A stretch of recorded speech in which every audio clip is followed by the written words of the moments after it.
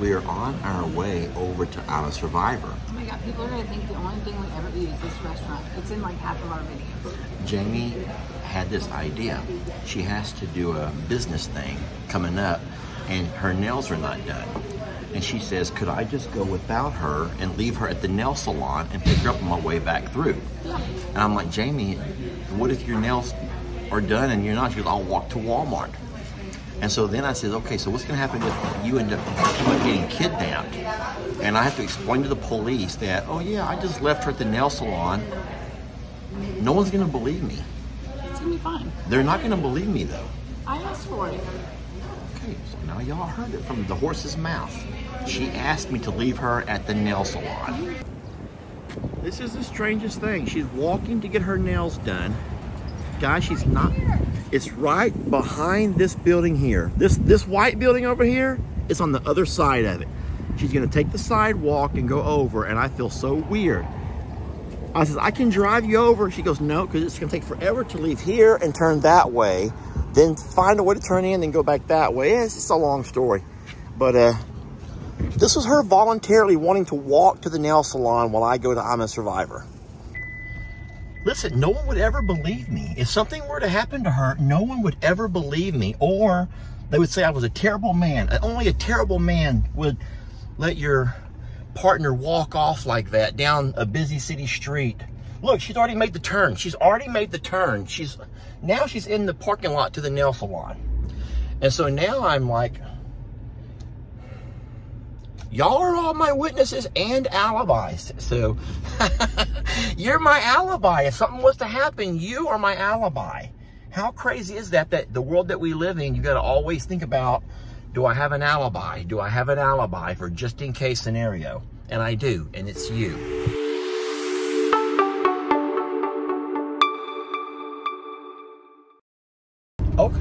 Okay, all is good. I got a picture proof that Jami made it. And pictures are time-stamped. Does everyone else worry about stuff like this, or is it just me? Seriously, does everyone else worry about what would happen to you just in case? And like, who would they point the fingers at? I don't want people pointing their fingers at me if something happened to Jami, or vice versa.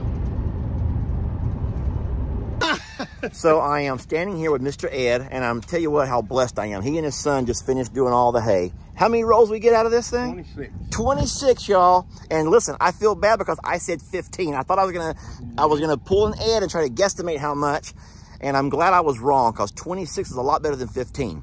A lot of folks want to know how you're feeling. They knew you. Right now, I've been taking these cancer treatments for 2 years. Okay.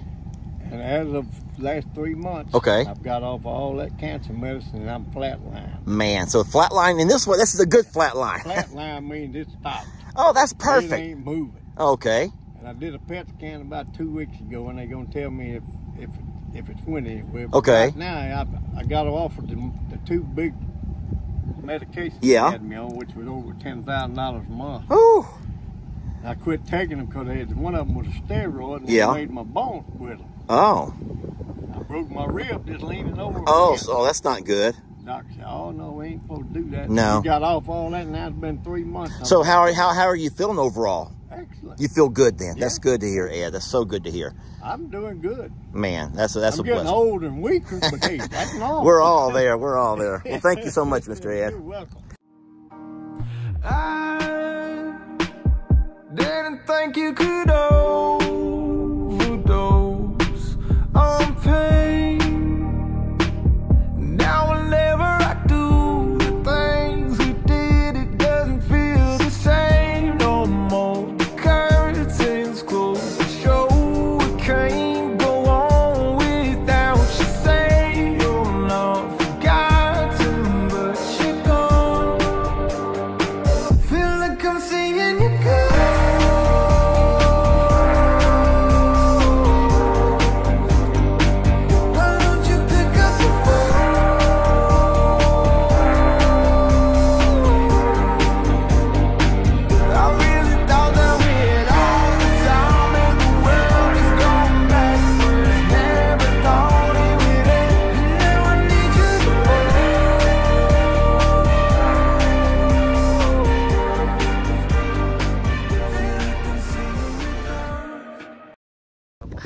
Hold on a minute.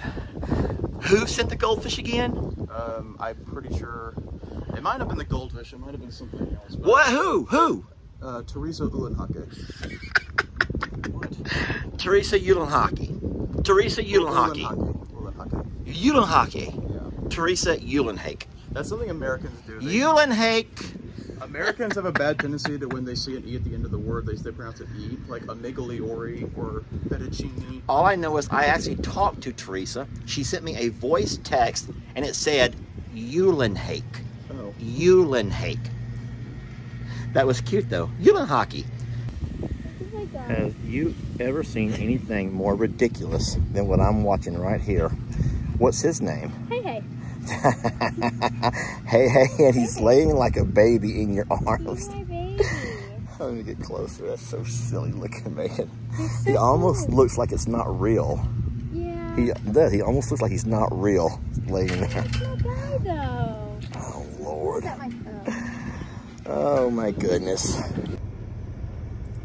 I am sitting here in the truck, just thanking God for Mr. Ed.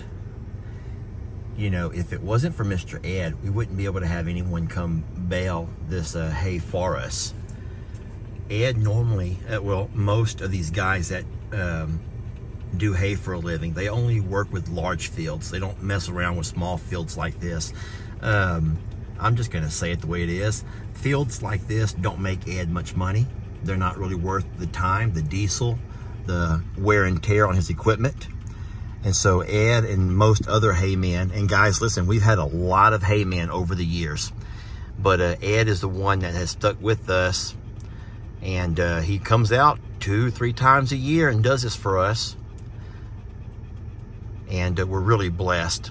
And so whenever I ask Ed about his health, I have a concern as a human being of how, a longtime family friend is doing. But I also know that whenever Ed gets to the point where he no longer wants to do this and he's ready to call, hang it up, then we are going to be in a world of hurt, because this is a beautiful pasture, and it can normally produce some really good grass, some great hay, but it's not a big, it's not a big enough pasture to make it worth most people's time. All right, so Ben is using my drone for very horrible purposes. Can you zoom in? He is, huh? Can you zoom in? On what we're spying on? Like on the screen, can you zoom in? No, you can't zoom from there. Oh. Sorry, Ben. Okay. I'm just noticing Donkey Dan and Imogene hanging out along looking at the beautiful lake, our pond. And Donkey Dan's enjoying the day. It's a nice day. It's always nice when your donkeys are happy and enjoying themselves. Danny! Danny! Tell Danny to put it away. Danny, put it away! This is so fun. It is fun. I love drone flying. This is the land we just had cleared. Yeah. So weird seeing that. Hopefully the grass grows soon. It is, I know. They're probably gonna have a year before the grass grows. Yeah. Look at that. It's like a wasteland. Yeah. Like a war zone. Oh God. Looks like you get a little lower. I wouldn't go too low. We don't want to risk it. I'm only gonna go drop a couple feet. Okay. So today Ben is learning a brand new farm skill. And, well, thanks Ben. It's okay. All right, raise your bucket and raise your back and raise the bush hog. Just not an easy job. All right, now look, easy. You want these to go under here. So you make the tilt a little bit. Tilt it the other way. More.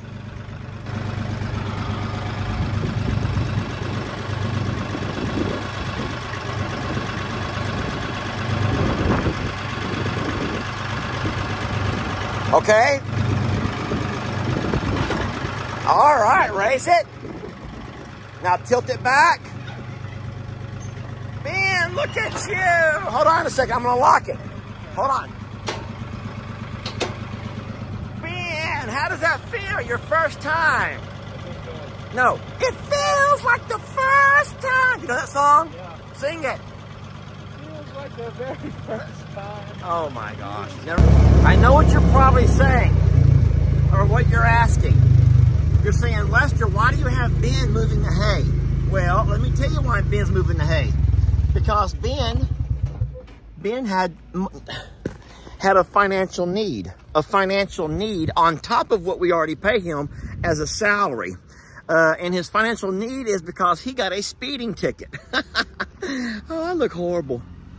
Yeah, Ben got himself a speeding ticket right here in Plum Grove. And he had to pay that ticket. So he had to come to Uncle Lester and ask for money. And I says, I'll loan you the money, but you're going to work it off. And today he's going to work it off. All right. So Ben knows how to drive the tractor. He's done almost all tractor jobs, but he's never done hay. Okay, hold on a minute. All right, go into your other gear like I told you about. Medium or low? Medium. I'm gonna get off. Okay, so you have to level your spears out. Use this over here as your guide. Now just put those spears right into the hay, all the way in. Okay, now you gotta, there's 28 rolls of hay out here. This is about an hour, maybe an hour and a half job. And what we will do, once we get the hay stacked alongside this pecan tree, we'll have Jake and my dad with their tractors, maybe even Uncle Dan after work come by, and we will all take turns grabbing a roll at a time and moving them inside the barn. Lower the hay until it touches the ground, all the way. Now, simply back up now. Okay? And you'll put the next roll right beside that one. So I'm gonna get off. So when you're done, look, they'll all be lined up across there. Got it? All right, so I think we call it teach one, show one, do one. All right. And so I taught him how to do it. I just now showed him how to do it. And now we're gonna watch him actually do it on his own. I'm nowhere near him. All right, he has to balance out his spear. Balance your spear. Balance his spear straight up and down. Oh my God. Oh, there he goes. Oh no. I love that boy. Oh no. Okay, see, that's, there you go. Do that. You have to have that spear balanced or it's gonna tip that roll of hay over. There he goes. A little bit off the ground. Raise it higher, buddy. Raise it higher.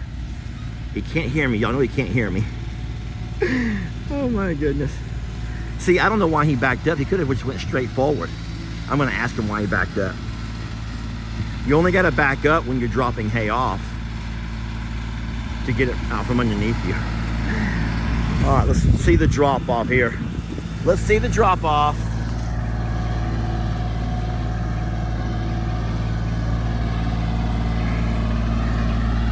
The dismount, let's see the dismount.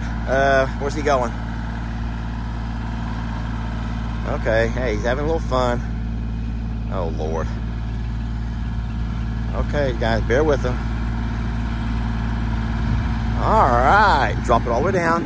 Now back out, now back out. No, why is he going forward? Oh, Lord. He's gonna tear my roll of hay up.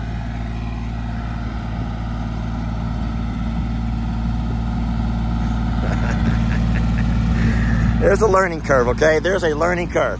That's good enough. Good enough. All right, Ben will not leave the roll of hay alone. And I says, what's wrong? He goes, he cannot stand to see it like that.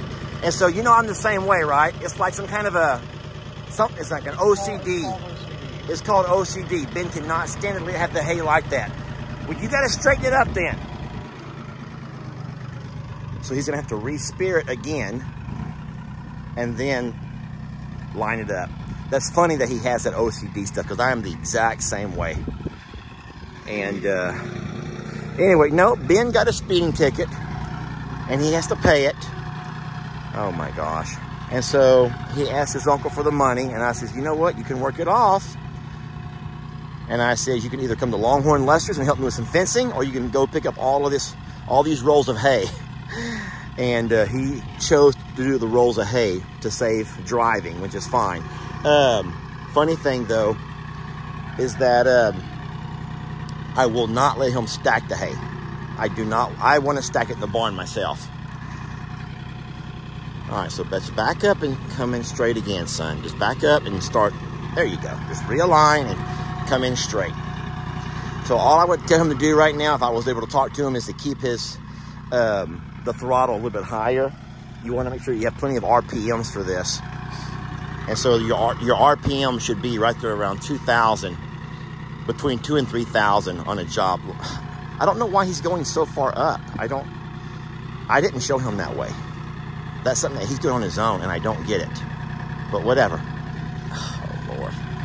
It's like he's parallel parking them. Ben is like parallel parking hay.